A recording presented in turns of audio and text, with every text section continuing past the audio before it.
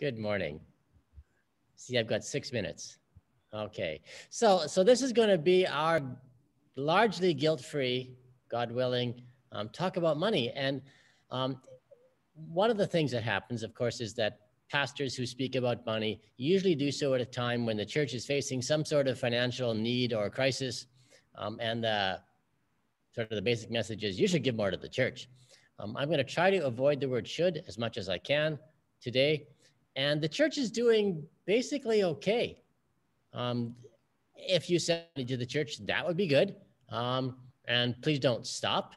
But it's not like we have any crisis or anything like that. This is just about money. It's just about the connection between real faith and real wealth and the real world. And we just try to keep that connection as much as we possibly can between real faith and the real world. And this is one of these things that goes back scripturally, right sort of almost to the beginning. That like Rachel talked about how in Jesus' day they had coins just like or similar to the coins we have today. But the Old Testament talks about a time before there was money. The word in the Old Testament that sometimes gets translated as money just means silver, and it means a certain weight of silver. But it isn't necessarily a coin. It's just like, well, you got some silver and they weigh it out, and that's how, and it's worth something, right? So even before there's something that we could think about as money in the Old Testament, a key part of this whole law religion framework that they're trying to build is about limiting the power of the wealthy and limiting the needs of the poor. Right? So nobody should get too rich, nobody should get too poor. The Old Testament works a lot at trying to find a balance in there somewhere. So this problem that we're facing today, right, of some people having way too much and other people having way too little, isn't a product of capitalism. In fact, maybe capitalism is a symptom of the problem itself. So then we come to Mark 10, and Mark 10 is hard. I'm not even sure what to do with Mark 10, but that's not an excuse not to read it and pay attention and see what we can figure out together. So a man comes to Jesus. Now, at this point, we don't know anything about him if we're just reading the story straight through, right? A man comes to Jesus. We don't know if he's rich or poor or anything, but Jesus would have, right? Because if he turns out to be a rich man, he would have dressed probably like a rich man. He would have looked like a rich man, right? It's the old Monty Python thing from the Holy Grail, right? How do you know he's a king, right? Well, if you don't know the answer to that, you should just Google it. So anyway, right? So this man who comes to Jesus and he wants something. He says he wants to inherit eternal life, which isn't a particularly straightforward kind of request. It's hard to know exactly what he means. Maybe he doesn't even know himself exactly what he's after. But the words inherit and eternal suggest that he has some sort of future in mind. He wants something out there at some point, which suggests that his present life is pretty much taken care of. He's okay. His life is under his own control, and it's something in the future that he's not sure about.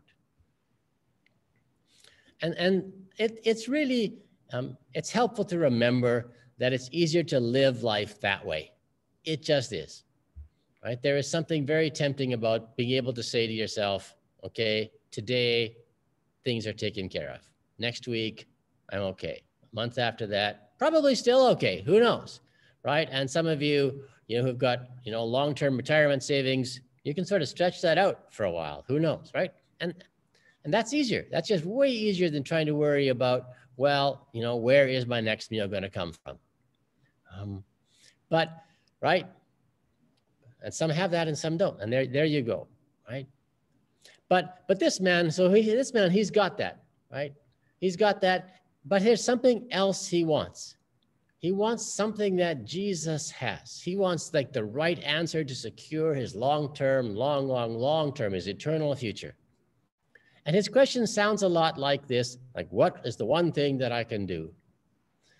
William Barber is a preacher today, and he is one of the co-chair of the People's Campaign, which is a campaign of the poor to try to explain to the politicians and the wealthy that maybe the system is broken and we need to fix it. And so he has gone to politicians all across this nation and said, here are our 40 demands in the Poor People's Campaign. So this is what Reverend Barber does. And the politicians, he says that the politicians often respond by saying, well, what is the one thing that I can do? Right? And Barber's response is, the one thing you can do is these 40 things that we're demanding. Right? But there's always that desire, right? No matter whether you're working in anti-poverty issues or anti-racism issues, right? People want to know, what is the one thing I can do? Right? But William Barber knows that there isn't one thing you can do, that you can like work one day in anti-poverty work and then 364 days supporting the current system that favors the rich and somehow call it good. That's not how this works.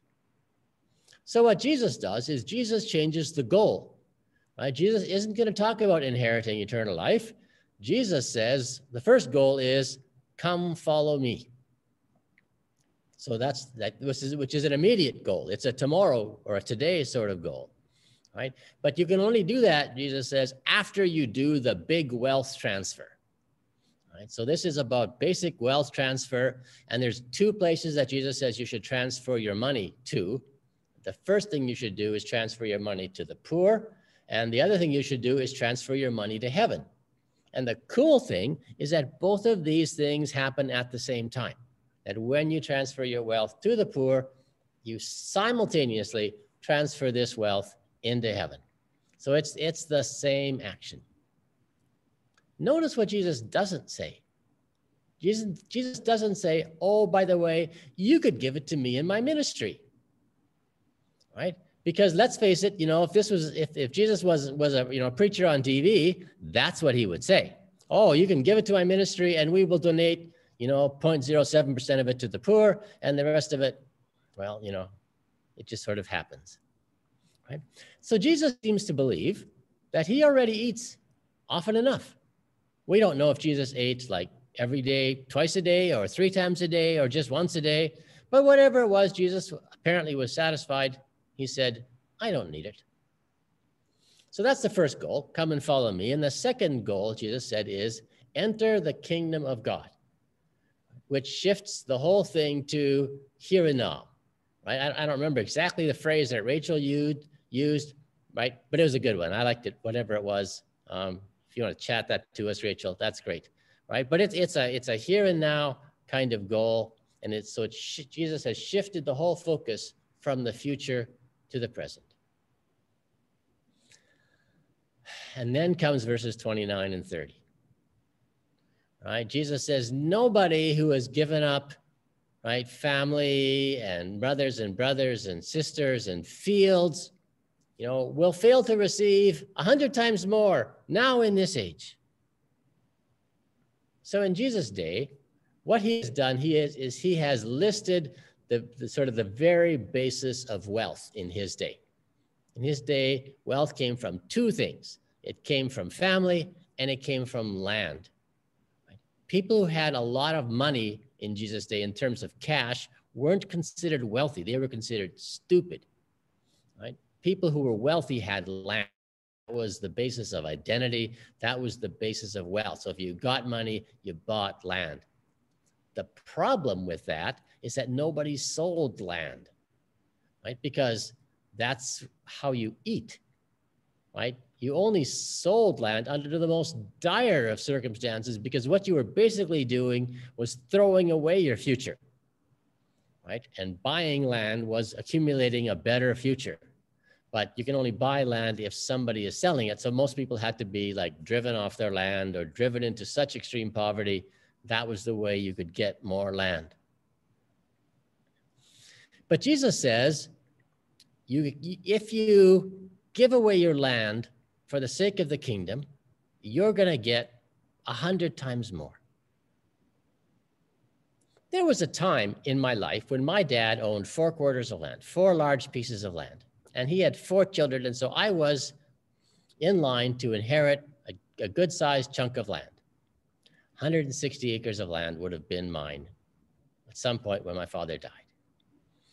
And he ended up selling that land, but if I would have insisted, he could have kept a quarter for me. And then I could have walked away from it, and then God would have given me 100 of them. right? And my dad would have gone, good job, Wes, right? Because like 100 of them is like 25 square miles of land. That's a lot of land. That's a really good deal. But my pastor father and me and my pastor son, none of us actually believe this, right? There is something going on here, but Jesus does not want us to take this literally, right?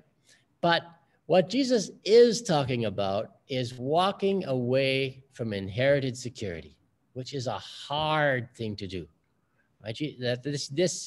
This young man was not the only person in the world who's going to walk away from inherited security, who is going to refuse to do that. Jesus appears to be advocating an inheritance tax of 100%. Right here, let's help everybody, right? There's no more inheritance. Right? You're going to earn it on your own. Wow. Look, money is slippery. That's always my first rule of money. Money is slippery, right? Especially, right? Well, I mean, cash is slippery, first of all.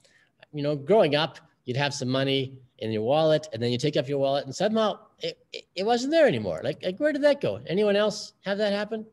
We noticed it again in Ghana, because Ghana is pretty much purely a cash society. And so I would walk the half a mile to the nearest ATM. And sometimes it was a dusty road, and sometimes it was a wet and muddy road, but it was a half-mile walk to the nearest ATM. The ATM worked at least half the time, something like that. And I'd bring back this wad of cash. And I'd go, wow, don't want to do this again. I got enough here for a month. I'll be fine. And then the next week, find myself doing it again. Like, where did it go? Right? And like, so cash is slippery, but credit cards are worse, because credit cards don't ever go away. It's like, it's always there. I always got more. And suddenly, you get to the end of the month, you go, well, I had a pretty good month, didn't spend hardly anything at all. And then the credit card bill comes. You go like, what? Right? So money is slippery. And it's really important to start there, I think, because, right? And so that's why the Bible advocates something called first fruits giving. And in first fruits giving, you give the first bit to God. Because the reality is, for most of us, if we give our leftovers to God, God doesn't get very much, right? And what we do with our money, what we do with our wealth is just one of the most obvious signs of who we think we are, of who we really are, right? It's such a visible sign of your priorities, right? And so if you give leftovers to God, that says something about who you are, right? No guilt, just reality here, right? And the reality is that there are hungry people in Morgantown, lots of them, right? Which is why and in West Virginia, it's crazy. Right, which is why we're giving money to the Mountaineer Food Bank this month in the Kaleidoscope of Blessings. Right? Why do we need a food bank in the richest country in the world? Well, because our system is insane, right? And because money is slippery and it just goes away. So, right, I say this now because in the last few weeks, or maybe, who knows, maybe in the next couple of weeks, depends on how your mail system works, you got $600 from Donald Trump. That's what mine said on it anyway. We got this check from Donald Trump for $600 or $1,200 for the two of us. Some of you needed that money, right? Some of you actually need that money because there's bills to pay that aren't getting paid, right? Maybe you maybe you like having heat. Who knows, right? Or you got student debts, coming out all over the place. So then you should use that money, right, for needs, right? But lots of us also don't need this money. That it's just going to go in the bank and it's going to be another number and it's all going to be meaningless, right? And so I'm going to suggest, right, that you do have a moral obligation to give this money away if you don't need it. Right? I'm going to suggest that you do have a moral obligation to give some of it away even if you don't need it, because there are people out there who need it more than you do. Right? And I'm not going to suggest that you give it to church, although again, if you do that, we'll be fine, right? That will be okay. We'll take your money and put it to good use, right? it would even be interesting, like just to put it into cash and go give it away to poor people. I don't know how that would work, right? But you know, my reading says that the most, right, that the best way to get money to poor people is to give money to poor people, right? But, right, whatever it is you do with it, I'm going to suggest that if you don't need that money, you have a moral obligation to give it away. And what you do with it is up to you. So that's my sermon on money this morning. And this could make for a very awkward breakout room, or not, right? But I would invite you to continue this conversation among yourselves in a breakout room now. And yeah, there we go.